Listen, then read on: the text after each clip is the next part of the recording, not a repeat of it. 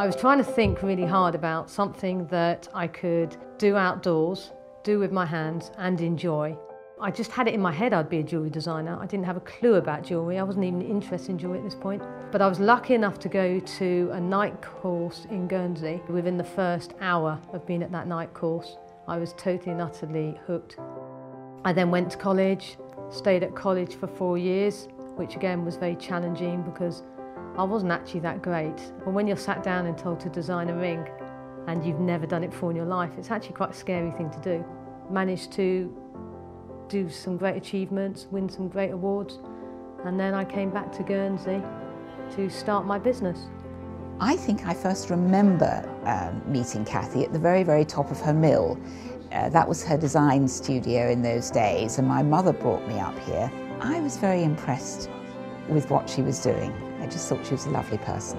To be honest, it's a miracle we're here today. It very nearly didn't happen. I decided that I wanted to make really high quality jewellery from the very minute I left college. I ended up working 7 days a week in this cheese shop from 6 in the morning till 6 at night. And then I would go upstairs and start making a few pieces of jewellery. I was brought up with this Guernsey windmill because it was in our back garden. We've actually spent 25 years, I have to say, renovating it and making it into what it is today. And I just think it lends itself to being a unique building that works with our unique jewellery.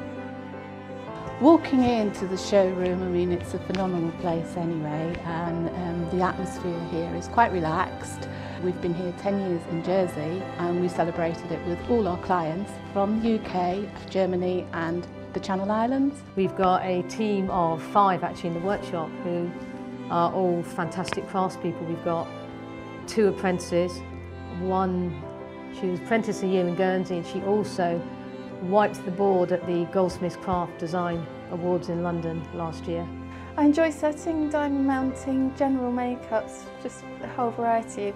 We're lucky in that we do everything from start to finish here, and that is great. I started when I was 15, I'm 49 now, so you can do the maths. In 2009 I was passed as a fellow and granted the title of Master Jeweller with the Institute of Professional Goldsmiths. I was classically trained, but when I came over here we were using different gemstones. I've come across stones here I've never heard of or seen before, and each stone has a different property, so you have to discover the hardness of the stone. Working in the UK, jewellery manufacturers tend to be very conservative, whereas here Cathy does a lot of very modern designs. She can take a jewel and do something to it that it makes it move. This is a Paraiba tourmaline. She had the stone in stock and she made 3 designs, 3 drawings, and I had to choose which one I preferred.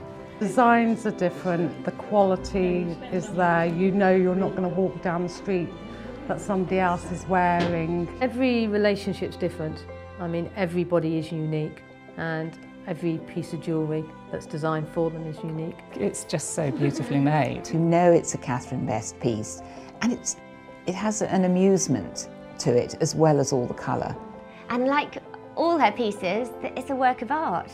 It's got her stamp on it, her name, but it's mine, and I love that.